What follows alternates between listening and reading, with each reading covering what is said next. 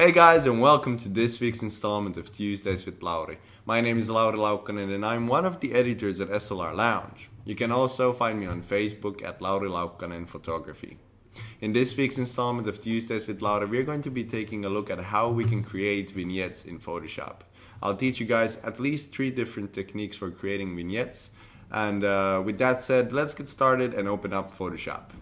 So here you guys can see an image that I shot about like 3 or 4 months ago, and now what we're going to do is add a vignette around the image and use 3 different techniques for doing it. Let's start out with the most commonly used technique, which goes like this. We open up the curves adjustment panel from here, pull down the mid-tones about like this, and use the elliptical marquee tool from here and just select a nice elliptical area from the image like this, and then just fill in this area with the black color, so just Alt and backspace. Now we've created this vignette, but it doesn't look very good yet, so what we'll have to do is go down to Filter, Blur and Gaussian Blur, and then just apply a nice large blur on the layer mask itself, and this creates a nice soft vignette around the edges of the image. So that's the first very easy way of creating a vignette. But this vignetting technique is a bit artificial in a way. It doesn't look very natural. It's just this basic looking elliptical vignette around the edges, but there's no randomness in it. It looks very Photoshop-y in a way. So now I'm going to turn this off and show you guys another technique that you guys can use. Again, we use the curves adjustment panel, but this time instead of pulling down the midtones, what we do is we pull down the highlights and pull them down almost 3/4 of the way, somewhere around here. Then we can close up the curves adjustment panel. We take a nice large and soft brush, so I can show you guys from here. My hardness is 0%.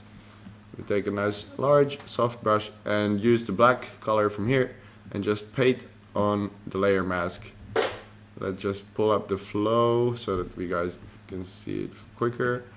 And now just start revealing the areas that we want to see in this image.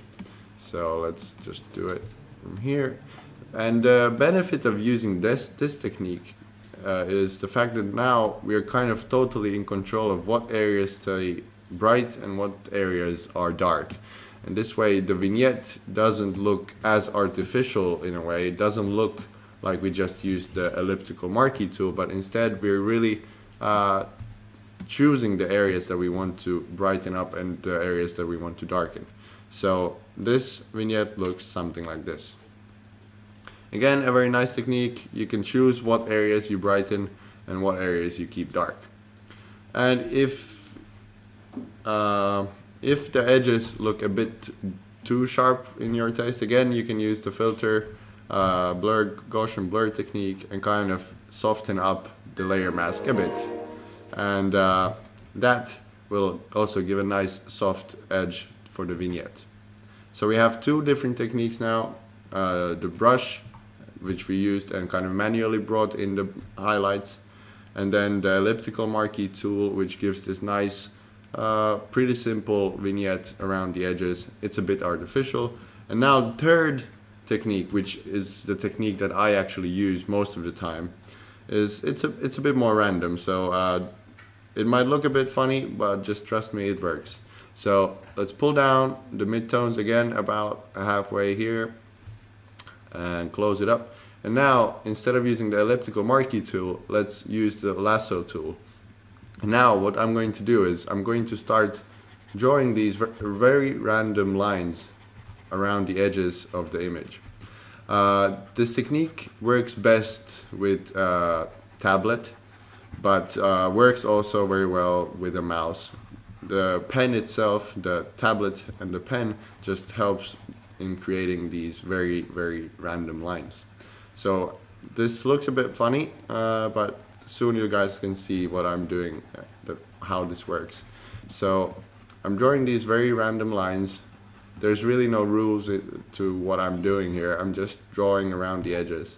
And now this lasso tool creates this selection, and I'm going to fill in this selection now with black. So again, Alt and backspace, and now this doesn't look like a perfect vignette yet, but now again we use this filter, blur, Gaussian blur technique that we learned already before, and again just a nice very large vignette, somewhere around 150. Let's see, I'll just pull it up, 147. Yeah, this looks good. And now our vignette is even more random and more natural looking than the first elliptical marquee tool that technique that we used. So I'll show you guys the layer masks for all 3 different vignettes so you guys can understand what I mean. So the first layer mask for this elliptical marquee tool looks like this. It's very, very artificial looking, a bit Photoshoppy. Then I'll close this up and open up the next vignette. This layer mask looks already a bit more random. It has these variations of brightness and darkness around the areas, and it's not very, it doesn't look as artificial as the elliptical marquee tool technique.